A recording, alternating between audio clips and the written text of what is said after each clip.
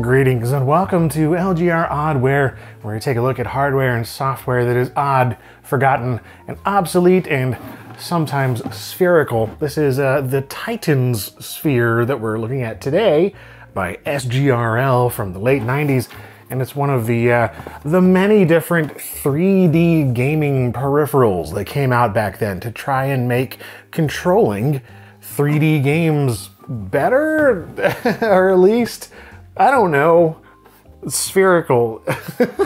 Let's just take a look at this thing. All right, this is the SGRL, we're gonna say SGRL. Titan Sphere, introduced in late 1998, or kind of early 1999, more likely, for $129.99 in the US. And yeah, that is a Titan's plural right there. There's no apostrophe. It's not the Titan's sphere, it's Titan sphere. I mean, Atlas was a Titan in Greek mythology, famous for holding a sphere. I assume maybe that's where the name was supposed to come from, but why is there no apostrophe? I don't know. A lot of things about this are confusing. In fact, let's just get to this right here. I mean, this thing is practically made for Oddware. Like the top quote on here, this may be the oddest game controller ever, and the biggest and the coolest. Apparently it's a new industry standard, not a joystick, not a gamepad or steering wheel. It is Titan Sphere. Okay, whatever that means. It's not really a sphere exactly. It's kind of spheroid, but it's like a sphere with the sides chopped off, and there's joysticks on there, but it's not a joystick. In fact, it's time to throw away your joystick. just throw it away. You don't need it anymore. This is so much better. That's right, this thing is definitely not based. It is baseless. Ergonomic hand controls, natural hand movements, comfortable. This is like, it's so vague. It doesn't really tell you what the advantages are, except that somehow it's supposed to be better. Well, I mean, it uses existing game or operating system drivers, so I guess that's good. But it's just such a solution in search of a problem type of deal, and there were a lot of these things. If you remember the Space Tech Space Orb 360 was previously featured on Oddware, it's kind of similar sort of to that in concept, in the fact that it's supposed to be a 6 degree of freedom 3D game controller that is kind of based on industrial CAD and 3D design controllers. I have to give a massive thank you to Alexander for sending this boxed example over. He found it on eBay many years ago and shipped it over from Germany. And it's the only one in the box I've ever seen. Extremely rare, not very well known at all. Although it was one of those devices that was frequently advertised in magazines in the late 90s and online, but despite its many appearances in ads, it was barely reviewed, and very few of them seemingly sold. Although sometime after I got mine, Wired Up Retro on YouTube got one and made a video about it hooked up to a PlayStation, but apparently it broke after making that video, so that's a good sign. But yeah, I don't even know if these things were sold in physical retail stores. I know for sure that it was offered direct through SGRL, either over the phone or through their website. Possibly also Outpost.com. The company said that some SGRL products were available there, so maybe the Sphere was. Either way, SGRL was behind it. Second Generation Research Laboratories Limited, a relatively small company founded in Barberton, Ohio in 1997, who, according to their website, were focused on designing and marketing innovative electronic products for commercial, industrial, and computer peripheral applications, and they were composed largely of electrical engineers, industrial designers, and the rest was marketing, it seems. And for a couple of years, SGRL pushed hard to market a few different products, like these rechargeable battery kits for Game Boy Pocket and Game Boy Color systems. That's kind of cool, I didn't know those existed. As well as something called the Game Boy Spine, a cartridge storage thing. Deeply late 90s crap here.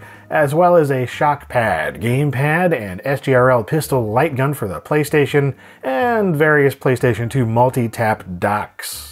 And they also planned to release something called the X-Board, a kind of snowboarding slash skateboarding slash surfing game peripheral designed for games like Extreme Winter Sports and Extreme Boards and Blades. Some painful LGR throwbacks right there. But yeah, the Sphere here was by far their most famous slash infamous device, something they were banking on to really put them on the map in terms of peripheral manufacturers, with the SGRL CEO Brant Cook saying, "We are confident in our abilities as innovators to produce products that will challenge gamers' minds at every level." Yeah, I bet. The Sphere is just first in a line of products that we believe will revolutionize the gaming industry. Well, PC's own magazine called the Titan Sphere the novelty controller of the month, which sums up the overall sentiment, I would say. Computer Gaming World was one of the few mainstream magazines giving it a full review, and they trashed the thing, giving it 1.5 out of 5 stars, saying it was awkward to handle, tricky to calibrate, hard to learn, tiring to use. Although it wasn't all negative, the Sphere actually came out on top as being the better controller compared to the Microsoft Sidewinder Force Feedback, at least according to Jevon Jenkins of Game Industry News in 1999. Despite this not having any force feedback, it really not being comparable to that stick at all. I mean, this is not a joystick after all. It says it like 100 times on the marketing and on the box, but you know what, whatever. They still planned to create a Titan Sphere 2 that was, I don't know, 30-ish% smaller or something, but nope, that never happened. The company withered away. Anyway, it's enough of that. Let's open this up.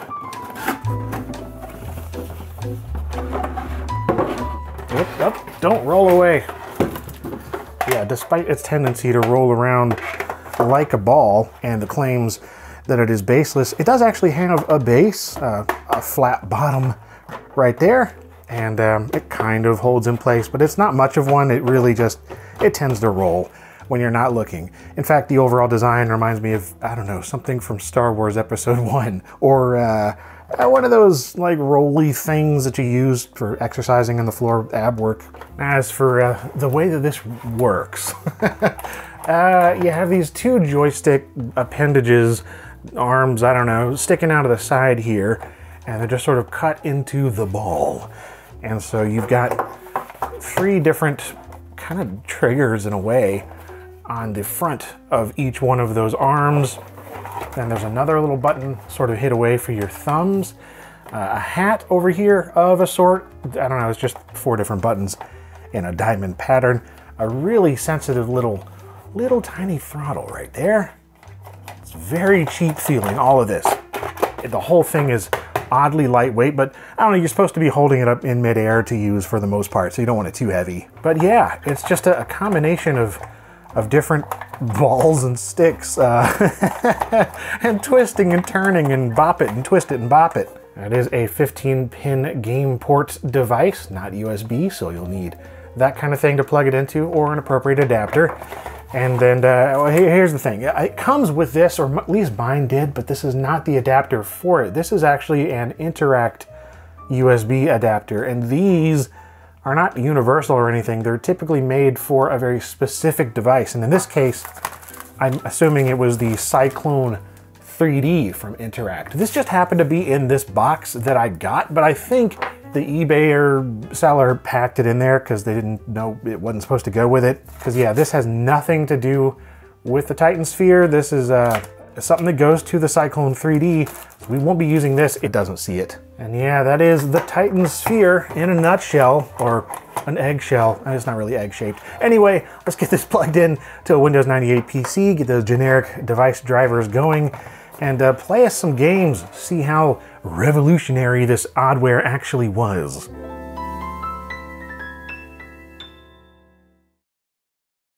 Okay, well, got it connected to a PC, installed as much as I know how to do so, because no documentation, no software came with it, but as far as I know, there wasn't any software. And all of the write-ups that I found online all say that it should just show up as a 4-axis, 4-button joystick, and it does. Fully calibrated it and everything, so yeah, it's, as far as I can tell, working as it should. Unfortunately, the POV hat, these are supposed to be, I think, an additional 4 buttons in addition to the 4 over here and the 4 over here, which are just duplicated. But these are also duplicated as the same 4, so we just have 4. But yeah, everything else is working just as well as it can. So you have this really sensitive, teeny little throttle right there. And then this twists this way, and then this twists this way, but you can also sort of twist it the opposite direction.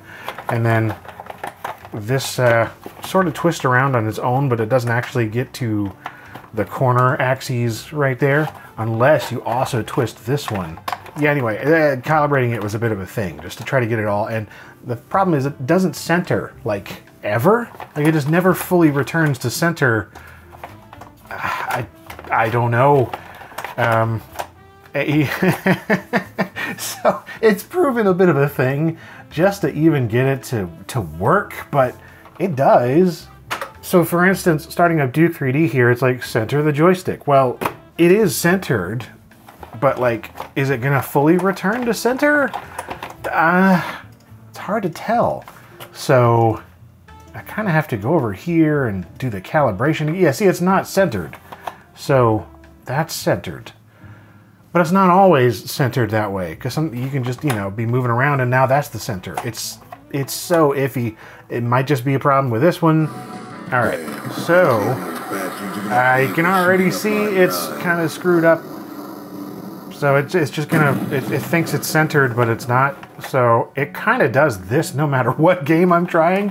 But the idea anyway here is that you have, in this game, this right, whatever this is, appendage goes forward, backwards, and then you can sort of roll it that way to strafe, or you can do this to turn, which is interesting. And then this also goes forward and backward, but in the opposite. So if you hold this one in place, then this one moves independently. So backward is forward and forward is backward.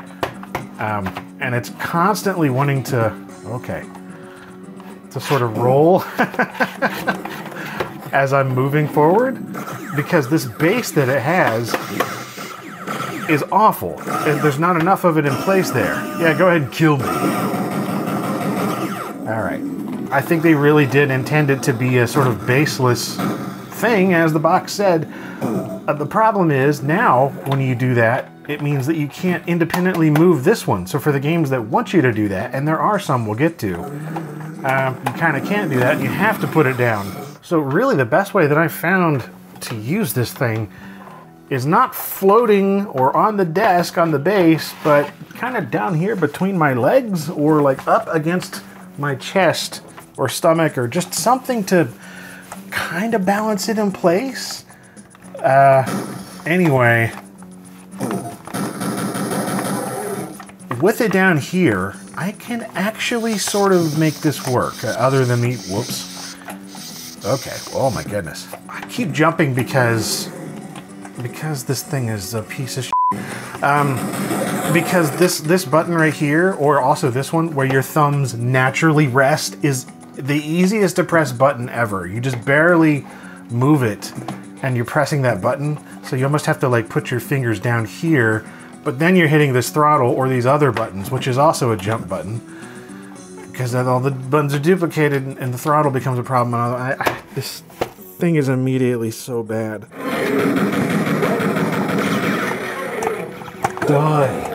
You know, I might be onto something here. This whole chin control situation isn't the worst. Because at least I'm holding it in place now. Like, this had to have been a little better back in the day, right? It had to have been. Because this is unbearable. Oh my goodness! Even if it's centered perfectly, though, I don't understand this design. It's so odd. And you'd think it might be better with something like Descent, right? Even though they call out Duke 3D as being like, oh yeah, it's designed for that. Let me play Descent 2 here. It's just the one I have on here. All right, so we do have the ability to kind of move around, but you know, we can shoot a couple of things. But most of the buttons don't work, and a lot of these other axes don't work either. The throttle doesn't work, the sort of twisting doesn't work for strafe or whatever. So yeah, for some reason, no matter what I do, and it's calibrated again in here, no matter which of these joysticks options that I choose, if we go in here, for some reason, nothing will show up. So I can't adjust flares or bombs or do any of the other things to remap them. And these I can change, like which axis does pitch and turn. The throttle shows up, but it shows up as like throttle for joystick 2, and for some reason it does nothing. So yeah, I can't move forward, I can't move backwards. All I can do is really just sort of twist around in 3D space and shoot a couple of weapons, and that's it. Which so much for like kind of the ideal seeming situation for this. 6 Degree of Freedom games were pretty much what these were designed for, especially something like the Space Orb 360. And you know, this part of it, this second appendage on the side, seems like it might be actually kind of good for a full 3D 6 Degree of Freedom game. Except, you know, it doesn't have like the pushing and pulling and twisting and all that kind of stuff that made the Space Orb so effective at that. I wish that I could try it a little bit more, but no matter what I change, options-wise, it just doesn't work. So when I was testing this, I was just like, okay, we got to try something that has some decent joystick support, right? Unreal Tournament, let's get that going. Now, this doesn't have specific support for this. I don't know that anything ever did. Again, it didn't come with any discs or software to have mapping directly for this. Maybe there used to be on the website, but none of the downloads are still available. Anyway, so it just shows up as a normal joystick.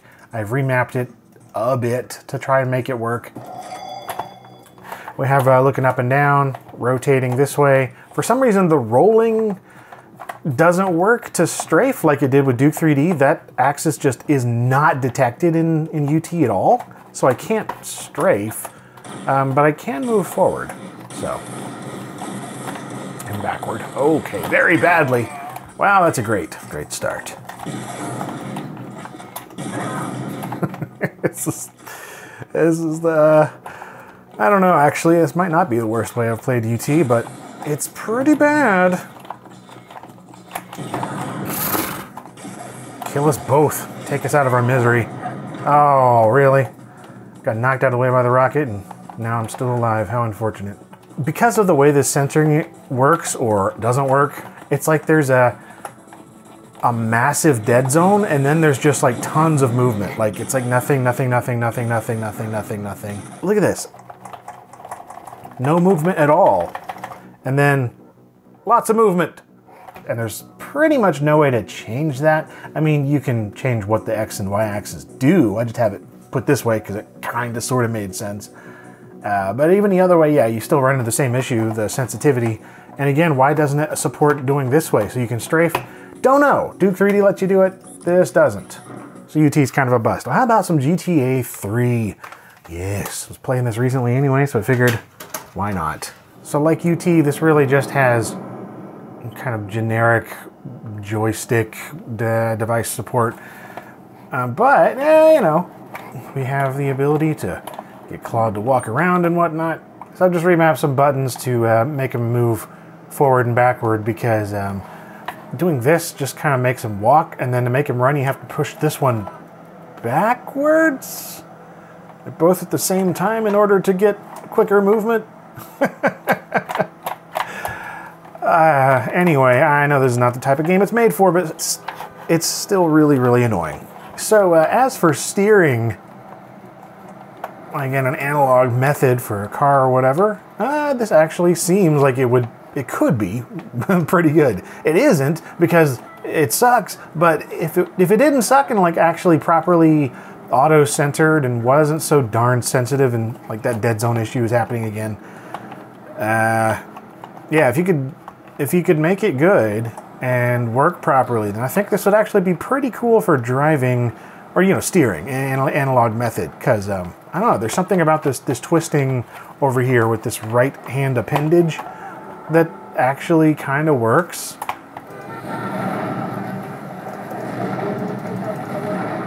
Yeah, I don't have aiming mapped to this thing, so I gotta do this to shoot the RPG. Anyway, yeah, it almost kind of works for driving, which really got me thinking, with those reviewers back in the day comparing it to the Microsoft Sidewinder. How about Motocross Madness, which some of the Sidewinders were pretty much literally designed for. Thank goodness in here you can actually adjust that sensitivity. So we're gonna do that.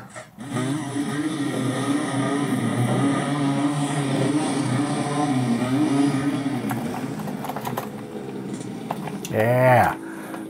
So I believe the way it works is this should be, yeah, leaning forward and backward, sort of.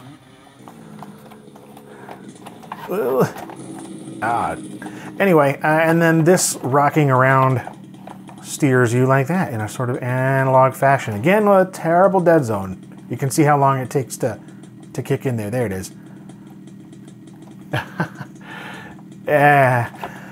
Other than that, this is actually pretty okay. I'm not sure I'd call it better than the Sidewinder force feedback or the what is that other one, the freestyle or whatever. But, you know, it's all right for a game like this, especially since you know, adjust that sensitivity, and it's just that auto centering, which I've got to assume it's just kind of broken or worn out, or I don't know. This gets me at least to the point where I could imagine this almost being cool for a game like this. I still don't like it, but I could almost see the use case for it. There we go. We got to. It's Motocross Madness. All right, one more thing. A flight game, right? Because, you know, that's another one that they specifically called out as being ideal somehow for this. Like, it's better than joysticks. Blah, blah, blah. Let's try some Jane's USAF. United States Air Force. It's just the demo. I don't know where my CD is, but it works the same. Go over here to controls. We've got a normal flight joystick with rudder / pedals, throttle, the dead zone or dead band. You can adjust that a bit, which is cool. Let's go, actually let's go to an external view so we can see what's going on. So this is the only game that I've tried so far that has a working throttle control, so you can see you can turn on the afterburner there. It's an extremely sensitive, very light throttle, and it's kind of awful. I'm constantly hitting it with my thumb and adjusting it when I don't mean to, but it is what it is. At least it works here. And then controls are a little bit odd. Controlling your yaw or rudder is right here. Twisting sort of just this way, which that makes sense. This controls your roll. So that's cool. And then pitch is the weirdest one, okay? So you'd think, you could just do this or this or this or this. Nope, you gotta do them both in the opposite direction. So in order to pitch up, we'll need to do forward over here and then back on the right, like that. And then it's the opposite to pitch down, which also means you're kind of rolling and yawing and doing all sorts of crap at the same time because of the odd sensitivity. I can tell you one thing, it is anything but intuitive to fly a plane this way. What's going on? Oh, it's bad. Talk to me, Goose. I can't, I got a Titan sphere. Well, so it goes. Man, this thing is just, it's so bad. I am kind of shocked. So here's the thing. Assuming everything on the Titan sphere worked perfectly, as if it just left the factory, like the sticks returned to exact center every time, and the dead zone and acceleration was flawless, I still would not care for this thing. Even if it was perfectly calibrated, the overall design baffles me. It moves all over the place on a desk. It's tiresome in handling this thing in midair, as it seems to be intended, and when you actually like hold it in place down somewhere on yourself or wherever, no, it's still just bad. The entire layout. There's nowhere to easily place your fingers and thumbs. Any logical resting spots are taken up by all of the buttons and the throttle, so gripping it to properly twist it around is uncomfortable. The core concept here is just iffy. Sure, 3D gaming was taking off in the late 90s on PC. SGRL wanted to make a 3D controller as their flagship product, but taking a 3D Spaceball kind of device and then making the ball part huge and attaching twistable joysticks to the ball instead of twisting the little ball itself, it's a bizarre choice, and I don't think that the proposed Titan Sphere 2 that would have been, I don't know, 30% smaller or whatever, would have improved things that much. The whole concept is downright odd to me. Perfect for LGR Oddware, extremely awkward for anything else.